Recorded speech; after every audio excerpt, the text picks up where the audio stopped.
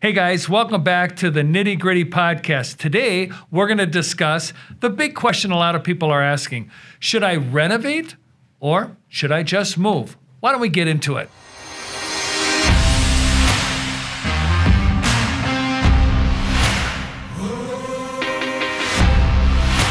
Hey everyone, welcome back to the Nitty Gritty Podcast. Today we're going to open up with our new studio here. And Matt, welcome to the new podcast studio. Love it.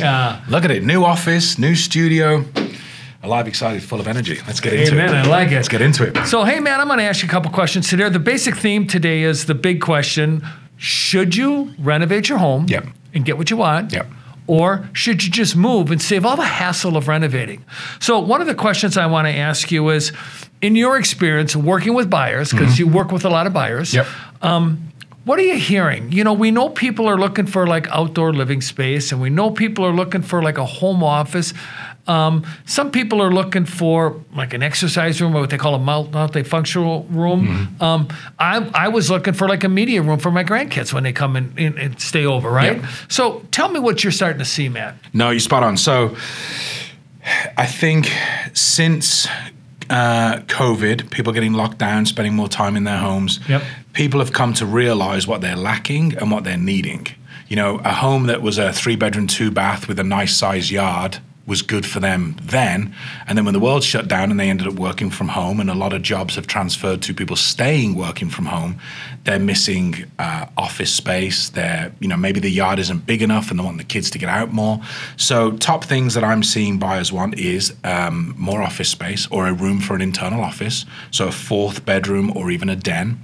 They're definitely wanting bigger backyards so they can entertain in a safe environment or have extra room for kids to play in. I'm also seeing a lot of people getting away from wanting to do a 2-story and get to a single story for particular reasons. They want to be more of an open floor plan. They want a bigger grand room for more entertaining. So there's lots of things that people are looking to do. Myself personally, in our family, we were kind of running out of room in our home. You know, we had a beautiful home, but we realized we're going to have more people coming to stay with us. People are going to come and stay for extended periods of time. And also, you know, my wife works from home. I have the opportunity to work from home. So we wanted another office space. Okay. So we looked at renovating, and we also looked at buying. If you have square footage, there's only so much you can do with it. Right. You know, you're limited. You're limited unless you're going to do a full addition to get that extra space, which may or may not be approved by the county, by the city, or even by the, you know, the local restrictions. You can't necessarily make more space in a house. So you got to get smart with that space. So I'm personally seeing a lot of people looking at moving versus renovating because they can't get more space under the roof. Okay. You know? So let me ask that, moving instead of renovating. So are you starting to see, I mean, when you're moving, there's one or two things you can do. You can either build or buy existing, right? Those are really the only two things you can do, right? So are you seeing more people gravitating to new build construction where they can literally design it themselves? Or are you seeing people moving to look at new home prices with the appreciation rate? We got inflation going on, scarcity.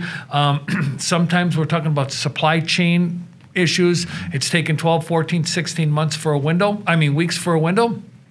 Or are they saying, you know what, let's get this bigger house, and we've got these extra rooms now in this bigger house. We can renovate those rooms and not have the delay that we would have on building. I mean, we're hearing stories of it taking a year to 18 months to build a new home. Yeah, we're going to be our new house is going to be finished close on to a 14-month window. From paper, you know, from spade in the ground to giving us the keys is about 14 months. Yeah, so I would imagine that's a hindrance to some people. No, it absolutely is. And I guess the big thing is, where are you coming from?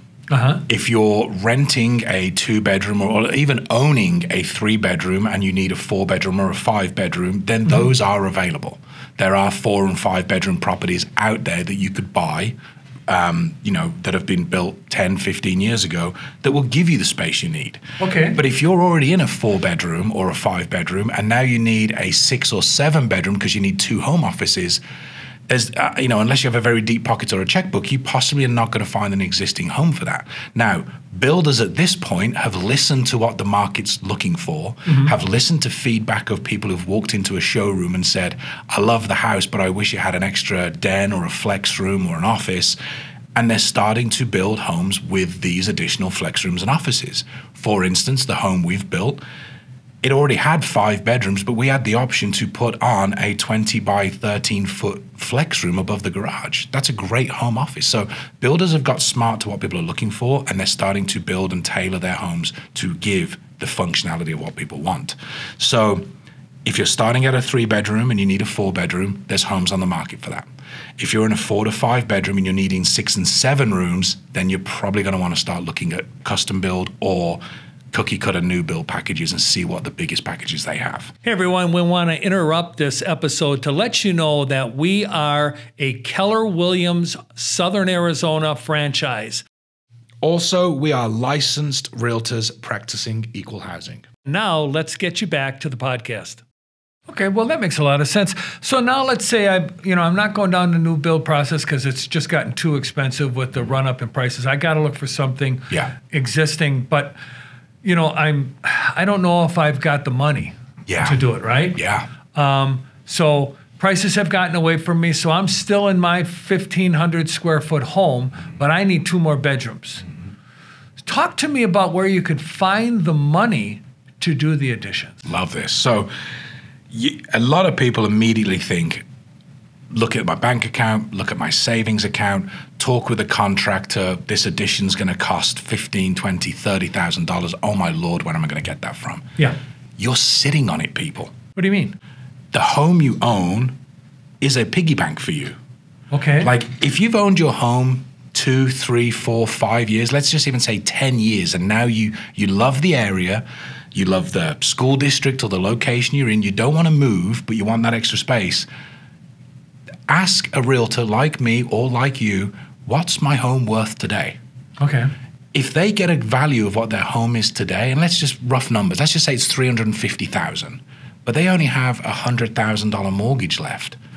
Like, pull money out of the home you're in. If you love the home and you just want to renovate it, pull the money out. Speak to a realtor, connect with a lender, refinance, or even do a home equity line of credit. Pull the equity out of your home to allow you to do what you want with the home. So many people think, well, I would love to put in a new kitchen, but that's $20,000. Well, you know what? Let's put it on the calendar. Let's do that in 2024 and we'll save up for it. Right. Have you spoke to somebody about how much equity is in your home? Because you could leverage that today and get that kitchen done sooner rather than later. Because we don't know where the market's going to be. We don't know where the market's going to be in 12, 24, 3 years' time. What if the world implodes and values go down and you lose that equity? Then you do have to save for 3 to 4 years to get that kitchen. Yeah. So people who are thinking about renovating, they love the home they're in. They just want to do kitchen updates or maybe even want to put a pool in or do something. Talk to a realtor and see what the value is. See if you have equity in your home first before going and taking a loan at the bank or taking out a 26% APR credit card.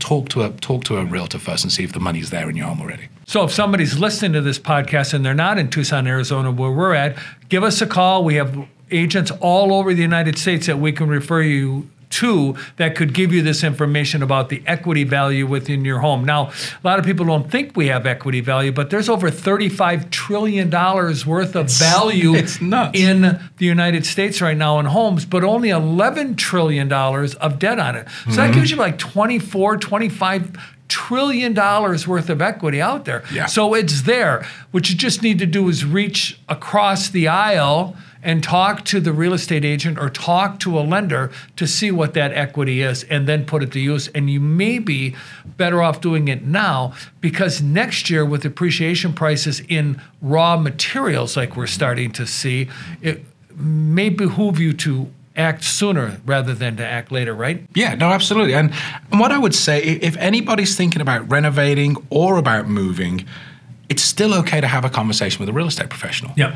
Because if you're thinking about renovating or adding a pool or something like that, obviously you're going to do your own little cost analysis of what's it going to cost to do our renovations. Right. Let's say those renovations are going to be $50,000, $60,000, $100,000 for what you want to do.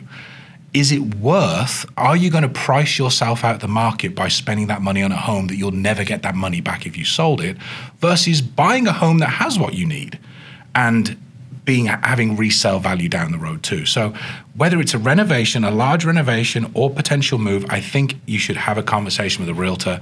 They can give you what the home value of your home would be after the renovation versus is it a good investment to renovate this house, or should we be looking at another or a new build? And this is what we do for a living. Yeah. I think a lot of people only see us I can only talk to a realtor if I'm thinking of actually selling or buying. Nobody thinks of asking us, well, could I just ask you a question? If I spend $35,000 on my kitchen, am I going to get that value back? Well, let's meet for coffee and talk about it. Absolutely. That's what we're here for, people. We're not just here to buy and sell. We are here to guide and advise in the real estate market. Remodels, upgrades, additions, whatever it is, have a conversation with somebody. Hey, Matt, that's great information. Thanks a lot. I appreciate it. Absolutely. And everyone, this has been the Nitty Gritty Podcast. Please check in with us on our next podcast, because we are going to do another question everybody's asking is, what does the future hold for home prices? Dun, dun, dun. Until then, stay safe, America.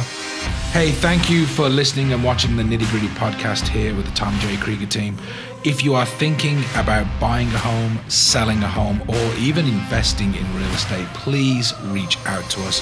We are local here in Tucson, Arizona, but we are also connected to over 4,000 agents across the US. So again, looking to buy, sell, or invest in your hometown, reach out to us and let us connect you.